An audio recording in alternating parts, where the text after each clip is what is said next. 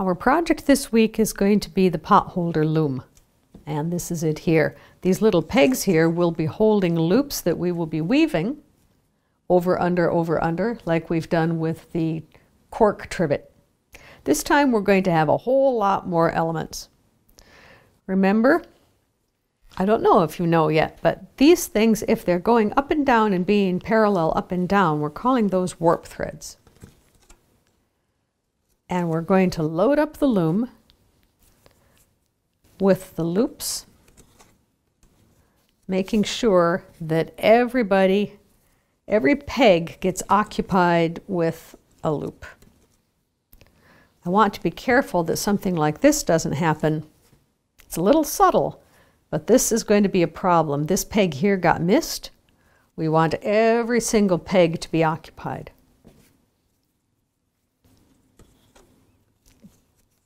Doesn't matter what color you put next to another unless you have a plan and you have, say, the dark ones going this way and then the light ones going that way.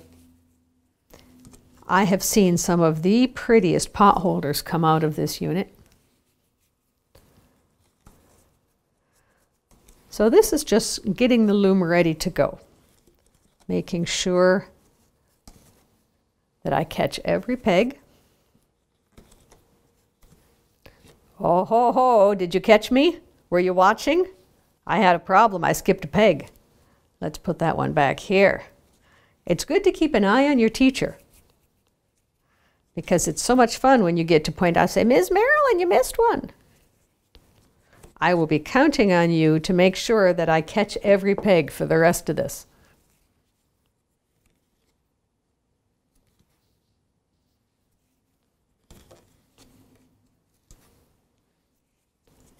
I've got one that's pretty bright and white over here, so I'd like to kind of balance it by putting another white one in there.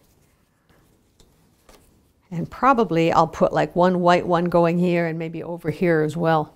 Although I'm trying to make this just kind of a random color scheme. And here is the last peg. Some of them you have to pull pretty hard on to get over that last peg, but they will fit because this is a company that I use called Harrisville Looms, and they make some really nice loops to go on these. They should all of them fit. Now, just because it's easier for me to go this way, I'm going to turn it and I'm going to put my other elements in this orientation. But I can't just do that. Tell me why not? Because there's no interlacement happening here. I have to interlace. Well, it's kind of interesting to get these things interlaced. You know what I'm going to do? I'm going to start in the middle, and I'm going to interlace like that. That was so here we've gone over, and then we've got under the purple. We'll go over the pink. We'll go under the white. We'll go over the yellow, under the green. You see what I'm doing. Every other loop, I am telling this is the way it's going to be done. Over him, under the pink. And like I say, you keep an eye on Ms. Marilyn and make sure that she doesn't get somebody out of turn. Over the white one, under the pink one, over the goldenrod, under the blue, over the pink. And then I can put him on his peg. Let's make sure I get the right peg. 1, 2, 3, 4, 5, 6, 7, 8.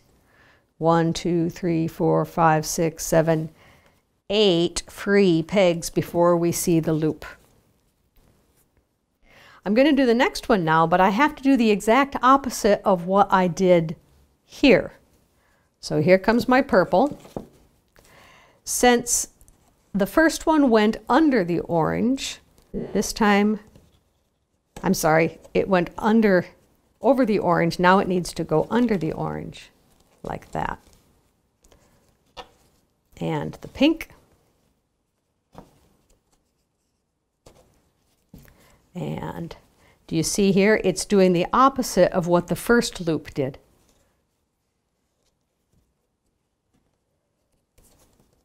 So that's one way you can do it. Just remove the loops and replace the loops and keep pushing them together, beating them together. That's what we weavers say, is beating the threads together like this so that they lay really close.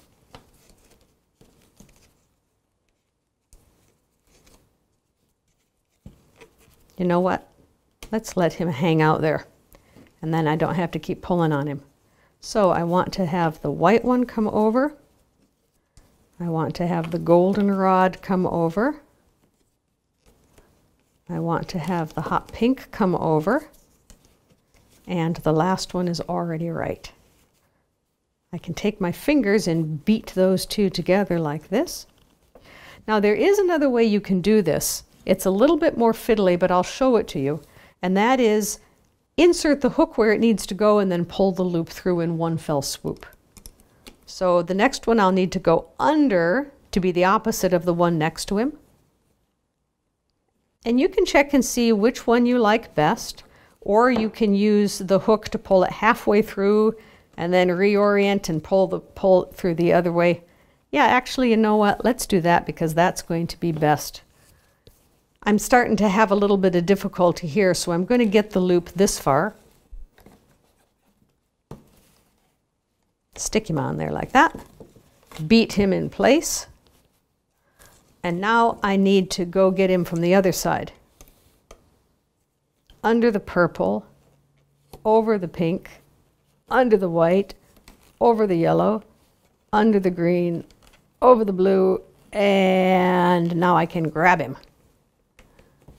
And I have to turn the head of the hook sideways so that he can come underneath of those without getting caught. And onto the peg that way. Beat in place with my fingers. And I have the beginning of cloth right there. I'm going to continue along filling up each of these, but I want to show you what a mistake looks like. So let's say this one I'm going to do the easy way. I'm going to just remove the pegs and not need to fight with the hook. Let's say I did this. And I was weaving blithely along. Do you see a problem here? These are doing nice interlacement, and suddenly the green is right next to the white in the same path. He needs to be in the opposite path. So if the white is correct, and I'll check, it goes over, under, over, under, over, under, over, under, over, under, over, under, over, under, over, under, over, under, then the problem is probably in the green. Let's take a look. Here it needs to be under, over, oh, it needs to be under here, and it's not. It's over the white one and the yellow one, and that's where I made my mistake. So I don't have to take the whole thing out. I just have to pull it out until I get to the mistake area, slip him underneath of the yellow one, and now I'm better off. Here, you go all the way over there. Blue needs to come over him. Teal needs to come over him. Yellow needs to come over him. Blue is right. White needs to come over him. Marigold needs to come over him. Pink needs to come over him. And he's over top of teal. So that is good. Again, I'm going to beat him into place. And this is really cool to start to see what it's going to look like in the end. It feels really good there under my fingernails. Once you've got a little bit of cloth in the center and you're having less space to fiddle with out here, less ability to get under and over without the things coming off the pegs, a good way to do it is the following. I'm going to, it needs to go under this, the first one.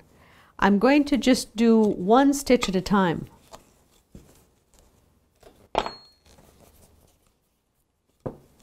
So let's see, it needs to go under the blue one. Grab him and pull him under. You just need to make sure that he lays well in there once you've got him in there. It needs to go under the peach. Maybe I can grab both of them here and get him under. It needs to go under the blue. Lay flat now, though. Lay flat now, though. He needs to go under the hot pink. So this you can do with less space to work with. When it starts to get to be tight going, this is probably the way you'll want to go. Under the green.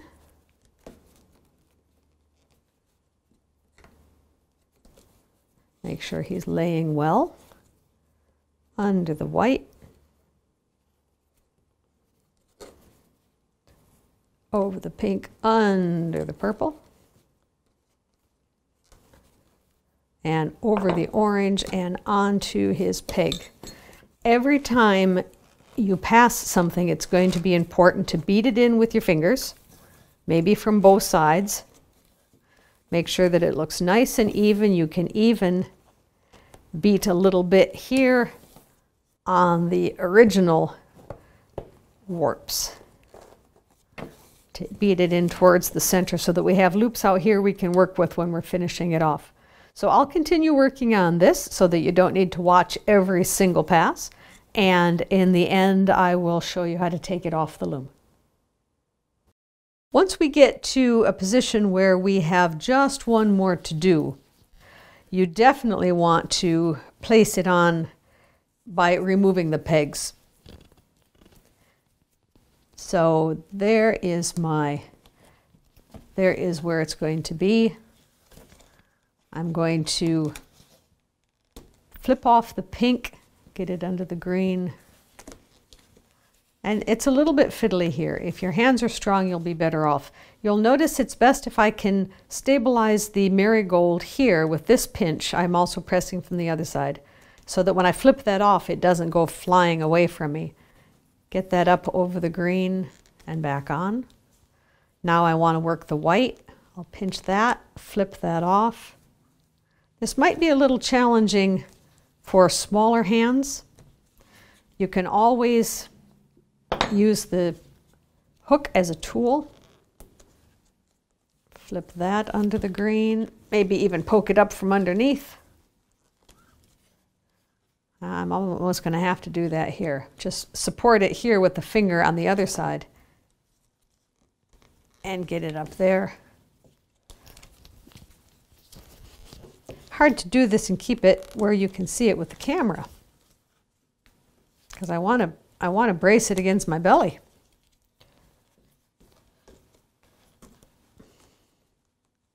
But the most important thing is that you can see it, so I will not brace it against my belly.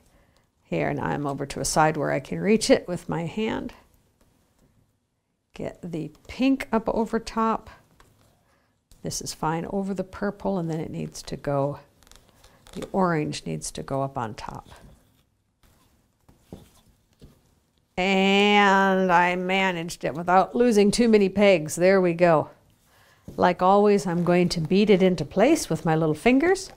And since everyone is in place now, I'm going to do that on all four sides. If you've got some space here in the middle, you can even kind of encourage things closer together here if you need to make more space for the loops around the outside. Because now, once everything is woven, we have to finish off by pulling the loops one through the other, and it's nice if they have a little bit of space to work with and you're not right up next to the pegs with your last weft pass. So here we are. Now my handy dandy cameraman has rearranged the cameras so that I can brace it against my belly and you can still see. So we're going to have a hanging hook up here in the end, and because it's going to be here that we want the hook for hanging, this orange one is the one that we'll start working with first, just to the left of where we want the actual hanger to be. So we'll get it down here. And I'm going to take off the first loop and put it on my hook. But I can't do anything with just one loop. I got to have 2 loops in order to be able to do something. So I will also grab the other hook, the purple one next to it. Now I can take the purple one in the hook. See, I grab it like that and I bring it through, and now I just have 1 on the hook.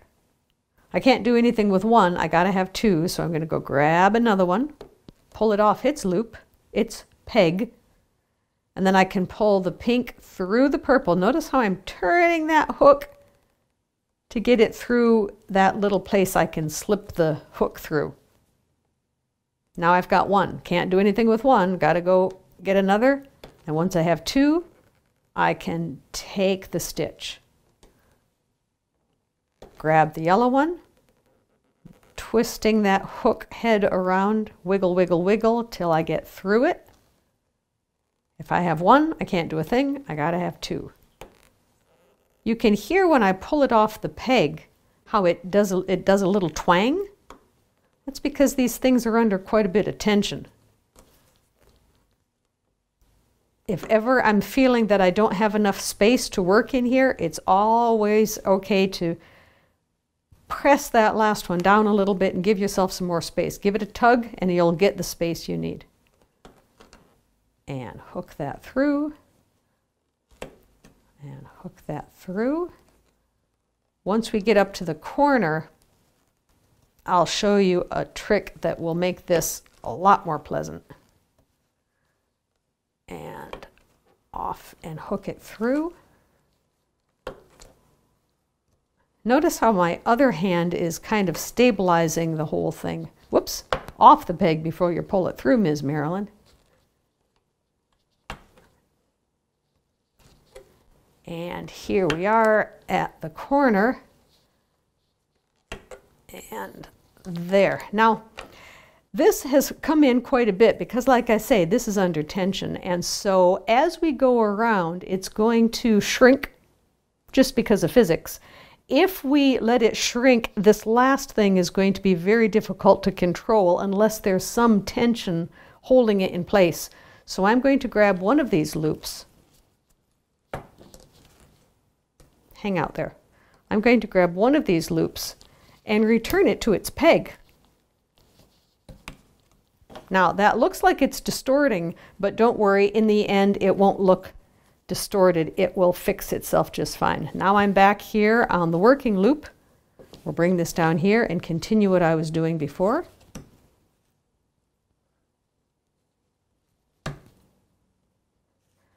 We will want to do one stabilizing loop onto a peg on each side, on 3 sides, so that that 4th side will behave itself while we're crocheting off the 4th side.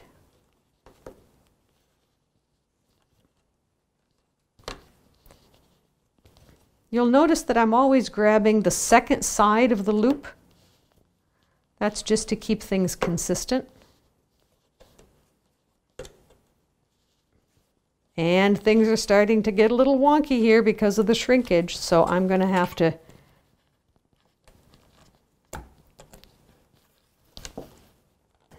hit off the peg before you crochet, off the peg before you crochet. If one of these were to jump off the peg and just be hanging there, the first thing I'm going to do is not panic, and then I'm just going to go get it and continue on. All right, I found last time that I really did need the hook to get that on here. So what I'm going to do is pull that out so that it's not going anywhere. See how stable that is? No panic. And then back here, I will grab one of the loops and force him to stay in place. I know it looks bad. Don't worry, it won't look bad in the end. Then I'm going to go grab this loop and continue. Just the purple, just the teal one, please, and around. It's okay to use your fingers to help it over, especially here as you get near the end and you start to see the light at the end of the tunnel. I'm stabilizing it with my hand and holding it against my belly to keep it from going sproing. Spraying is a sad sound when you're working on a project.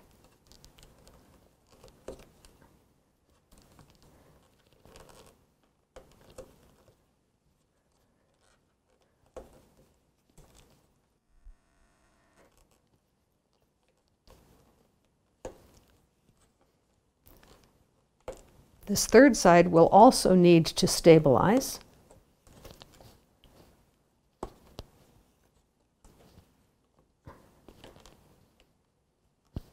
Off the peg before you crochet. Come off. Thank you. And I'll give this one a good strong pull, and he will hang out without any complaining. Then I go get a loop and hang it on a peg and go back for the final run. Same as before, around we go. Those pegs that look like they're distorted and they look like, oh no, I've ruined my project because now it's all wonky. Well, don't worry. These pot holders really like to get back into their balanced weave situation, and any sort of pulled loop, any wonkiness that's going on, they're more than happy to heal themselves once they're no longer under tension. You'll notice here that I am holding this thing pretty steady with my left hand, wanting to give it lots of stability there while I'm taking the loops off the pegs. I'm building muscle too, so it's all good. I mean, why do you need a gym membership, you know? If you can do folk art, you'll get strong. Here I am at the very end, grabbing the last one and pulling it through. All right, then I release, release, and release, and phew. Now this one I'll want to give a good strong tug to, because that's what's going to be that's what it's going to, I'm going to hang it up on a hook in my kitchen. So these guys, like I promised, are not going to look distorted in the end. And there is my finished pot holder ready to hang up in my kitchen and let everybody know I made that myself.